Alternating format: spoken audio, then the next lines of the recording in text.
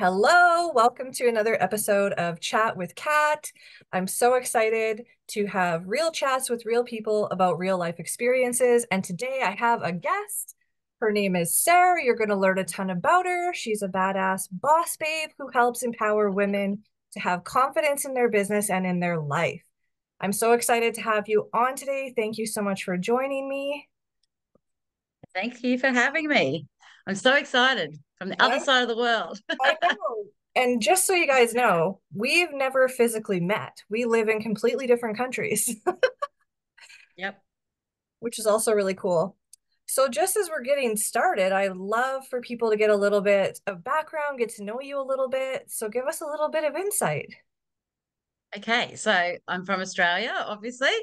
My name is Sarah, but I've shortened it to Sair, Sair, to rhyme with hair because 25 years ago I started hairdressing, lots of Sarahs around, and it sort of just stuck. It ended up being I haven't never actually changed my name to that, but it just stuck. So now it's Sair. And like you said, you're like um how do I pronounce that? I'm like just Sarah, like as in like Sarah shortened. So I was a hairdresser for 25 years. Um, Owned and ran salons for that time as well.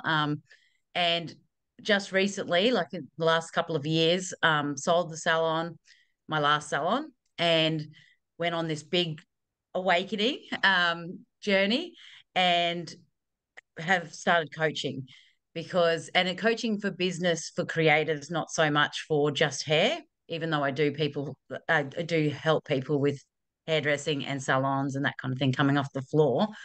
But um, it's more creating a culture of creatives and stepping out of the fear and getting rid of the perfectionism and that kind of thing so you can step into your dream and live authentically so that you're not scared to like put yourself out in front of cameras and stuff like that. So that's what I'm really passionate about. So we packed up everything, we sold up everything, we sold our business, our car, our house, left our hometown last year, and we traveled with our kids. I have a partner and kids. Traveled down the east coast of Australia for 10 months and just let it up to like fate kind of thing, if you will, and Wow, just our amazing. intuition. And we just sort of traveled and learnt so much along the way. And like I was saying to you the other day, people are like, "Are you having a midlife crisis?" Because I'm 42, and I'm like, "No, I'm having a midlife awakening. It's only a crisis if you stay asleep." And so Yes. that was a Yes. huge thing. So I'm like, I'm just going to let this play out. And where we found ourselves was down the bottom of Australia in Victoria, in a beach town. I can walk the kids to school. It was just like everything that I sort of had in my dreams of what a dream life would be. And that's why now I help people to design their life to how, because we're the creators, we can design our life, but we forget that when we get stuck in those Yeah. patterns. All those Mm. cycles, those comfort zones of like, well, if it's not Yes. broke, don't fix it. Yep. And all the titles too. So like I got to the stage where I was like a business owner, hairdresser, mortgage, I have a mortgage, a homeowner, partner, mum, all these titles. But then when you're sitting there, you're like, who actually am I? What do Yes. I actually like to do? What do I want to do? And you get to this point where you're like, especially as you get older, you start to go like, you only have one life. Got Yeah. to live now. You got to do what you want to do now, and step out of that comfort zone. Yeah. And did you find that scary at first when you guys decided to like pack up, move, do all these things? Like, what were the initial feelings you were having? But then how did it like I was, evolve as you went on? I was shit scared, totally scared. But the thing is, too, is when you do get scared, that's the point where it kind of fear is like a signpost. It's Yeah. like it's not actually something to be um, worried about so much. It's actually like back in the day that fear was just to protect us. So it's a protective mechanism. It's a signpost. It's like, oh, there's a bit of danger here.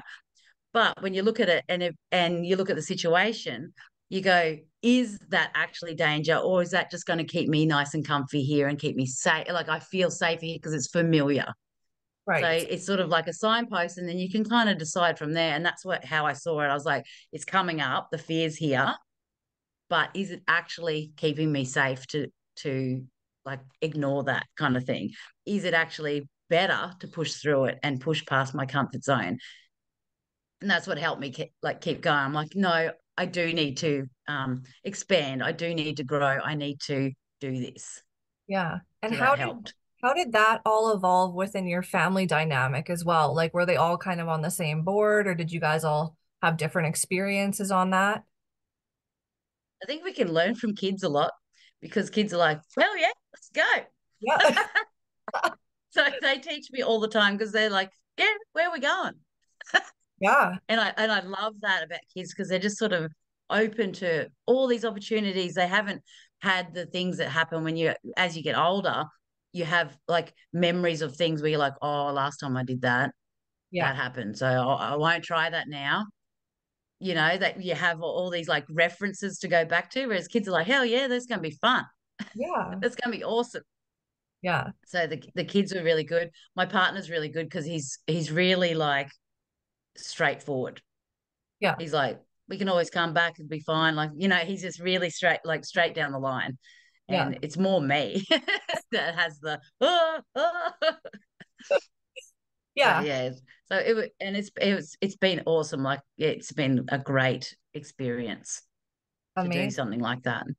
I love it. I love it. And then in your coaching, I'd love for you to touch a little bit on that and just explain to the women out there that are looking to connect with you, like how are you going to help them grow and evolve into their own confident woman? Yeah. So at the moment, I have a group called Soul Gift Activation. And what that is to really hone in on exactly what it is that you love to do, what you are really good at, what the world needs, and what you can be paid for, all to sort of mixed in together. It's like the ikigai, the Japanese tool to use to sort of work out exactly what it is that is your thing, because a lot of the times, like you might have, say for me in hairdressing, I have a lot of skills from that I can actually take and use elsewhere for a deeper passion. So I kind of help people to bring all those things together, all their skills plus what they love to do, and create this awesome business that they can do and send out their medicine and magic into the world. Because a lot of people are scared to do that too. So I really delve into why they're scared, the fear, perfectionism, limiting beliefs, imposter syndrome. There's so many things that stop us from doing that, and even just societal norms in general tell Right. us that, finish school, get a job, or go study, get a mortgage, married, kids. That it's the usual cycle that we're sort of taught a lot of the time, and then sometimes you get trapped in that, and where you go like, this is not actually how I thought my life was going to pan out. And so Yeah. I help people to sort of distinguish where they want to go and what they want to do. And a lot of the time it comes back to business, because I started out just helping people with perfectionism and fear, but it sort of turned around to business as well, because it's one of my passions and it's something that I am good at as well. So it comes through in that way. So I have the soul gift activation, but then I have a lot of free tools and stuff that I offer, like meditations that I've done to help uncover your get your groove back. It's called get your groove back Ooh. meditation. So stuff like that. And master classes on fear and perfectionism, even getting yourself out on video, because even if they have a business and they're up and running, it's their passion, they love it. What stops them is they're scared of getting on video, or they're scared of being seen on Facebook or being judged. So that all stops, like puts all closed doors and big blockers up for their business as well. So I really help to like help them feel comfortable in themselves and going, fuck it, I'm gonna bring it out to the world. I love it. I love it. And it's just so fun to see, like, even where all of the things that we go through and we uncover on our own experience can then be used to help other people. 100%. Because that's a lot of the time when you go back into your past, you can see what you needed 10 years ago, 5 years Mhm. ago. You can see where in your journey what you needed, and then you can help others. And it's not really about being the guru on the top of the mountain. People don't want someone telling you what to do and being the big guru. It's about someone grabbing your hand and going, I've been there.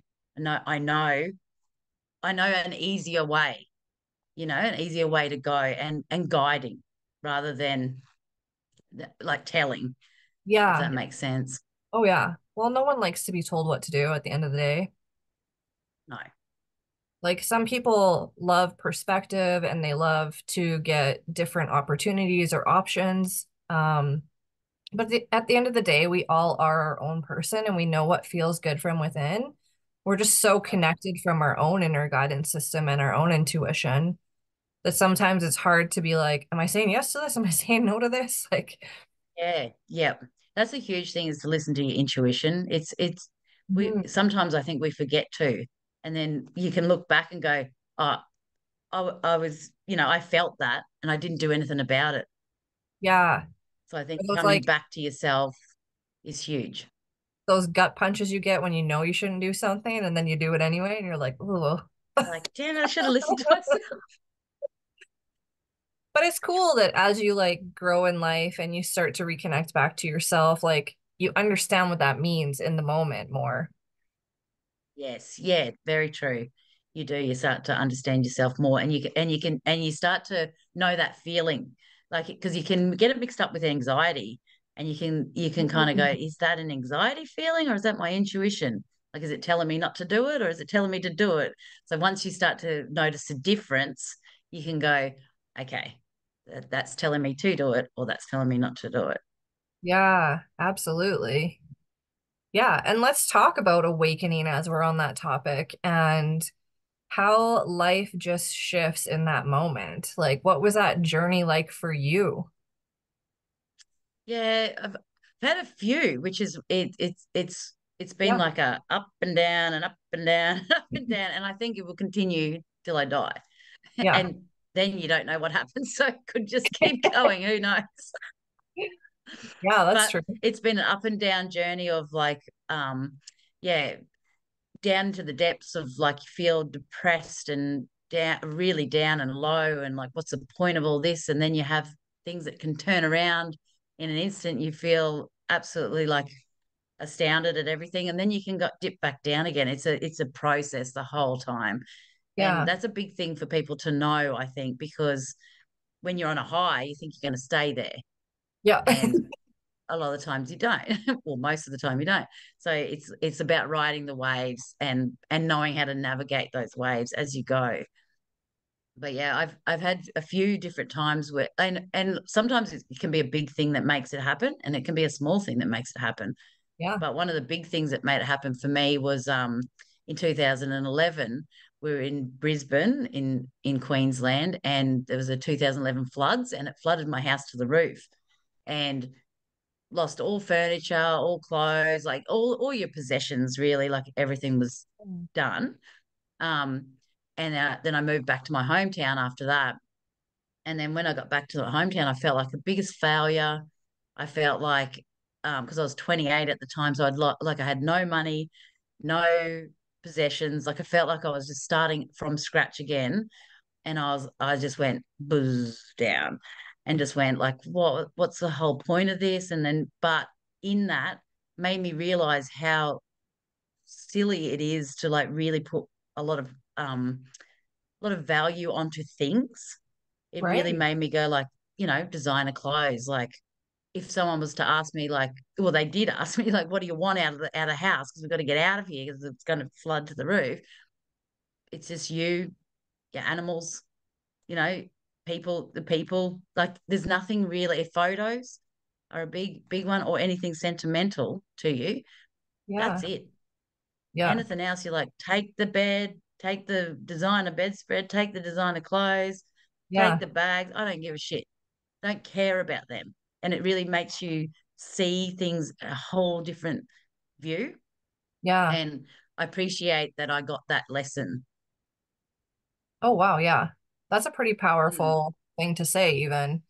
is that you appreciate the lesson in that because there's a lot of people that go through different tragedies and things that are completely out of their control, like all the tornadoes, all the earthquakes, all the fires, like you name it.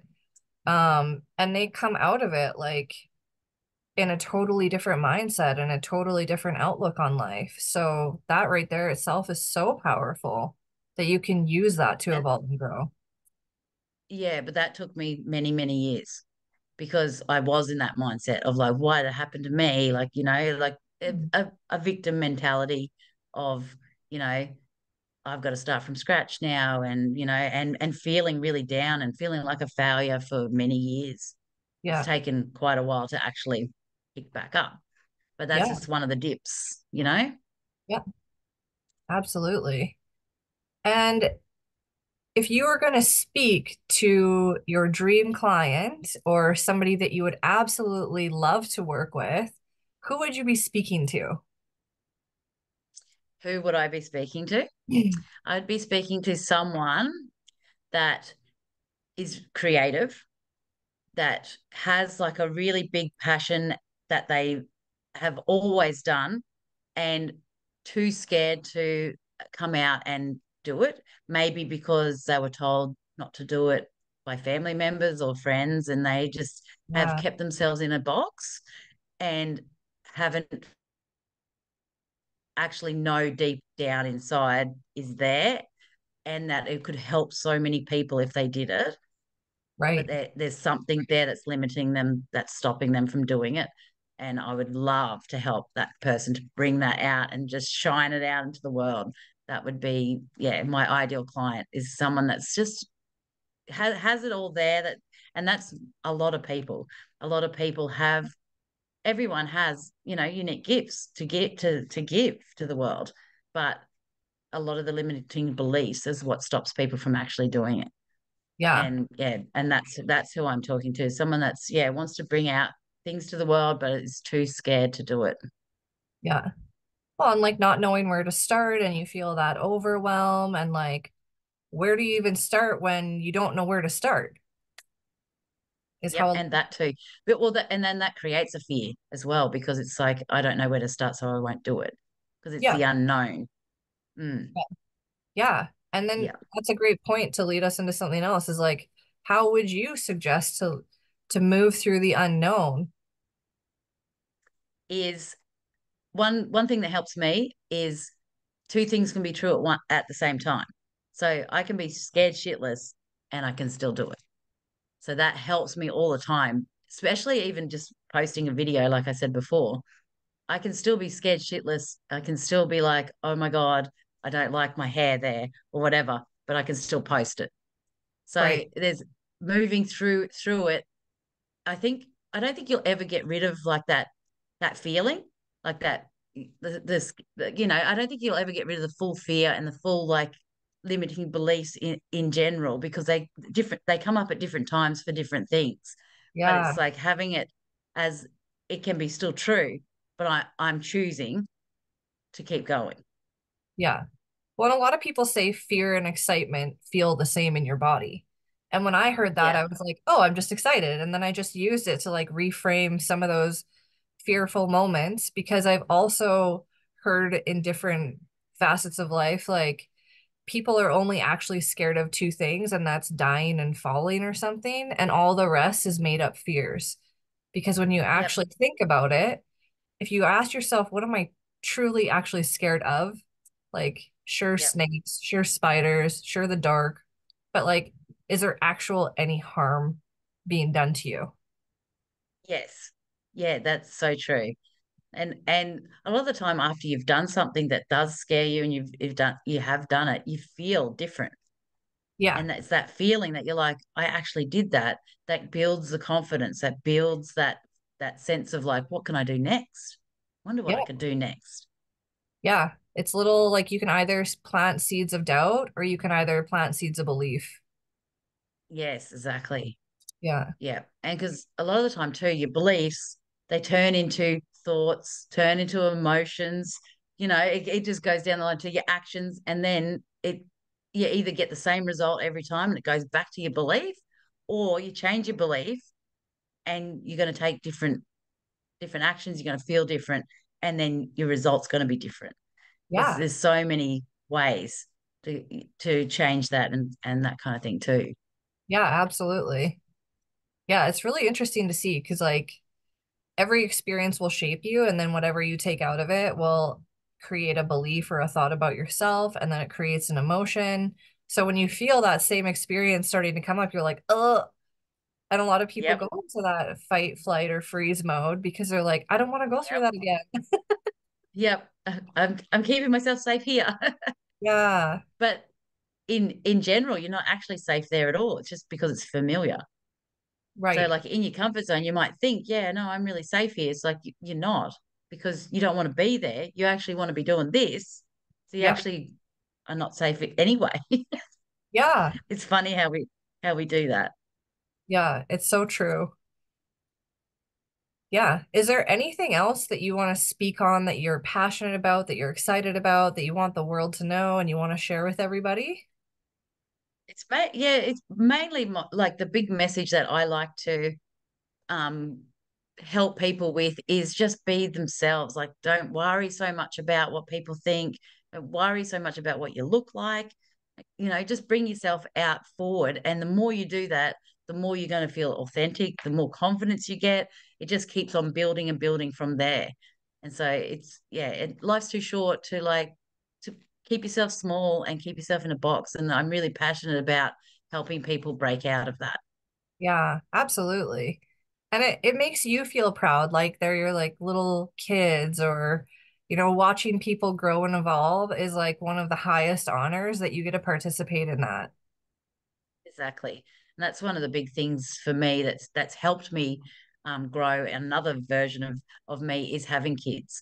Is when I had kids, I was like, I want to be a good role model for them so Yeah. that they don't feel like they're going to get trapped into the usual box of society. I'm like, anything's possible, whatever you want to do. Like, and I don't care what they do. It's like, do whatever. And I really want to be that person that they can see their mum. Oh, mum did that. So, Yes. she didn't care. So, I want to be that person. I don't want to be the a person that makes them feel like they have to be stuck in a box. Yeah. Stuck in the matrix. Yes, in the matrix. Yeah. Exactly. Yeah. And that's like a whole nother topic. I'm sure we could spend another whole half an hour on, I bet, is Yes. breaking And I think free. we will. Yeah. Breaking free. So, with that being said, I think this is a great opportunity for us to just stop. We're not going to go into that today because you'll have to tune in for part two with Part us two. as we go into breaking free from the Matrix and we get to talk about anything and everything to do with after you awaken, the way you see things, breaking free from the Matrix, what it all means. So, I just want to say thank you so much for coming on here today. Let people know too, and Yeah. I'll put it in the show notes where they can connect with you. Yep. So I'm on Instagram at Sairzee, so SAIRZEE with an underscore. Facebook is the Sairzee Experience. And yeah, that's mainly. I've got a podcast as well, which is Hippie Soul Sessions, Yeah, and a YouTube, which is Hippie Soul Sessions too. I love it. So that's where you're going to be coming on next time. So Yeah, it's Hippie Soul so Sessions. fun. Yep. Well, that's So awesome.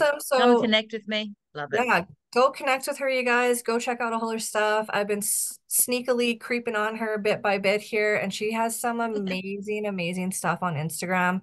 Haven't even made it to all the other platforms yet. Instagram's my baby. But I'll keep that all in the show notes too. If you want to reach out to her, connect with her, get into one of her groups, do some coaching with her, and go and build your dream life. Like, why wait any longer? You're here for a short amount of time. You might as well do it living a fulfilling life. Exactly. Thanks, Kat. Thank you so much for having me. I appreciate it. Thank you so much for being on today. And with that, thank you guys for tuning in to another episode of Chat with Kat. We'll talk to Bye. you later.